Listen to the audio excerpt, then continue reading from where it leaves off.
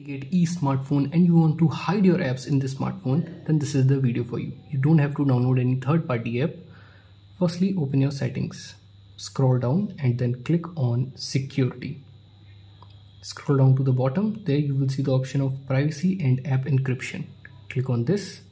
Now you have to set a privacy password. You can set a 6-digit password, or you can also set pattern, alphanumeric or 4-digit pin. Here select pattern. Draw your pattern and then confirm your pattern. Answer 2 security questions and then click on next. It will ask for your email address to save your access code, but you can go back and then click on app hiding. Now you have to enable view hidden apps. It will show all the apps which are installed in your smartphone.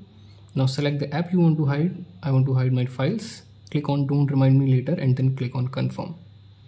Now you won't be able to see your files in your app drawer, but if you want to access your hidden apps, simply swipe up by using your 2 fingers on the home screen.